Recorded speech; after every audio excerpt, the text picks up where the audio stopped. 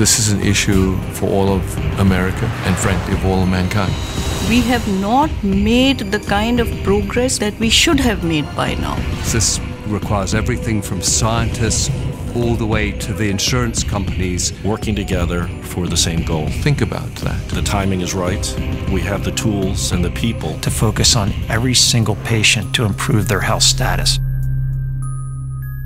We, for the first time, have a way to transform all of medicine. I think that we have to bring everybody together. And one by one, we will conquer this disease. Cancer now kills more people than AIDS and tuberculosis. Our immunotherapy, the pathway to a cure for cancer. Is a vaccine for cancer. The number of stakeholders that need to be at the table, the insurers, the employers, the pharmaceutical companies, the regulators, the clinicians, the providers. I have every reason to believe that this effort, with a lot of work to put into it, will be successful. Today, you see this amazing leadership at this table to announce what's called the Cancer Moonshot 2020. multiple experts in the various fields that are required to conquer cancer are aligned here to actually complete the mission. We can now, even for the first time, take chemotherapy, and make it a targeted chemotherapy. What do I mean by that?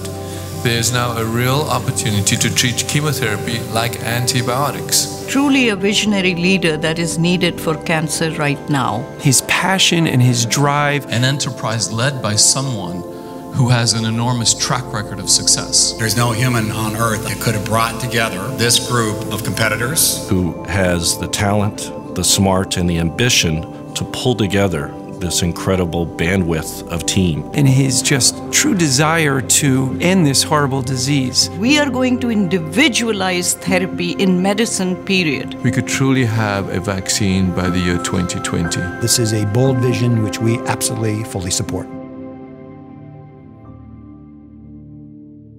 It's ironic that in medicine one of the oaths that we give is do no harm and heal thyself.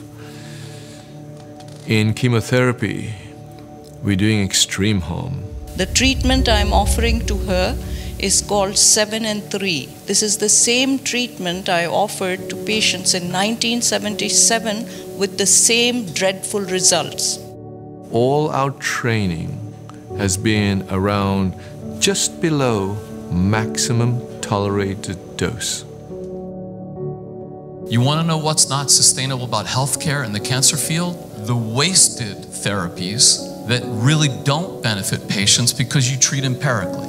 The way the cancer cell grows, it tricks your body into believing it's normal. If we can activate the human immune system again, letting your body know this is a bad cell by actually counterintuitively giving you lower doses of chemotherapy and activating your immune system.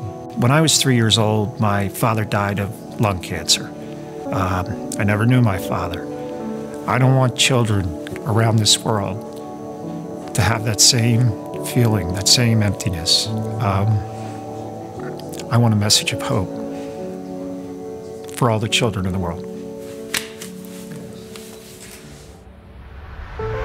This dance of proteins in your human body for cancer is our challenge to find God's particle every day, dynamically, in every patient, all the time. And the amount of data that we're talking about is incredibly enormous. We have all the information highway infrastructure that has been developed. The next step is to connect the citizens to their record. You have 6 billion base pairs times 20,000 genes times 200,000 RNA times 10 million proteins times 10,000 protein pathways so that you can find the one protein pathway, so you can find the one protein so you can target. It's like the Matrix movie called I Am the One. 2% of cancer patients in this country participate in clinical trials. Think about what we could do if we make that tenfold higher. The infrastructure that is put in place is going to make it possible for thousands of patients to participate in trials and potentially benefit from the strategy. That is not some hypothetical. We're actually doing that really in real time as we sit and speak. We have the technology that we have been dreaming about. The timing is right because of the advancement of everything. 9, 8, 7, 6. Going back to my experience with NASA, and I watched how these astronauts were being monitored and their vital signs. I said, today, every human being could be an astronaut.